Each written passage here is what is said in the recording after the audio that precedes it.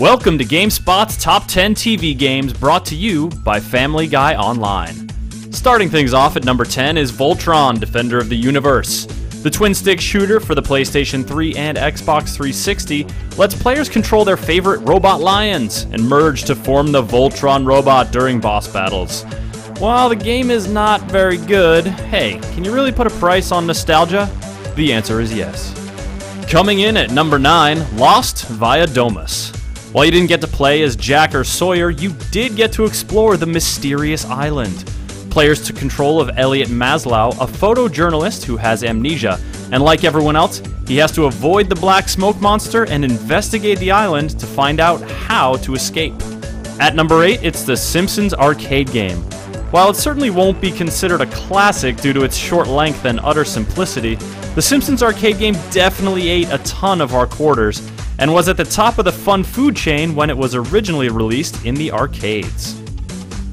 Who can forget Scrooge McDuck, our favorite pint-sized duck friends Huey, Dewey, and Louie, and GameSpot's all-time greatest game sidekick, Launchpad McQuack. At number 7, Disney's DuckTales for the NES captured the essence of the show as players controlled Scrooge and took him to far-off lands to rob civilizations of their most prized treasures.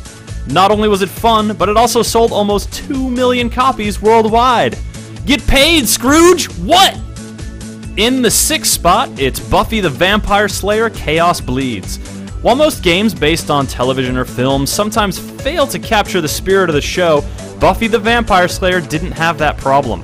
In fact, it's one of the few games based on a TV show that actually got people to watch the show, just based on how awesome the game was.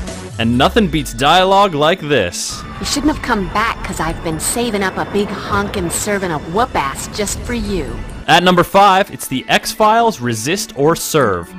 Like Buffy, the X-Files for the PlayStation 2 really captured the soul of the show as players controlled either Mulder or Scully investigating bizarre murders in Red Falls, Colorado.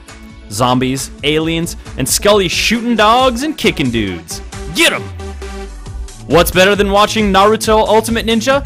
Playing the video game, of course. At number 4, Naruto Ultimate Ninja for the PlayStation 2 let fans play as their favorite spiky-haired ninjas, flying through the air, beating each other down with the ease of mashing some buttons. Earth-style headhunter jutsu! You and your stupid jutsu? That, and the game looked almost exactly like the show. For Pokemon fans out to collect them all, our third best TV show game, Pokemon Puzzle Challenge, let them do it in color? Pokemon Puzzle Challenge for the Game Boy Color has been praised for its addictive gameplay, even though it holds little similarity to the Pokemon franchise. But hey, who wouldn't want to play a handheld version of Tetris in color? Let's face it, in the 80s there were only a few kids who didn't want to be Teenage Mutant Ninja Turtles. Coming in at number 2, Teenage Mutant Ninja Turtles the arcade game let you do just that. As Leonardo, Michelangelo, Donatello, or Raphael, your job was to take down Shredder and rescue April O'Neil and Splinter from his clutches. That, and ride some sweet jet-propelled skateboards. Cowabunga, dude! And coming in at number 1 is The Adventures of Batman and Robin. Based on Batman the Animated Series, The Adventures of Batman and Robin came out to much fanfare in the mid-90s. Nintendo Power criticized the game for not giving Robin a more active role, but hey, at least he gave Batman some moral support while he was crushing baddies.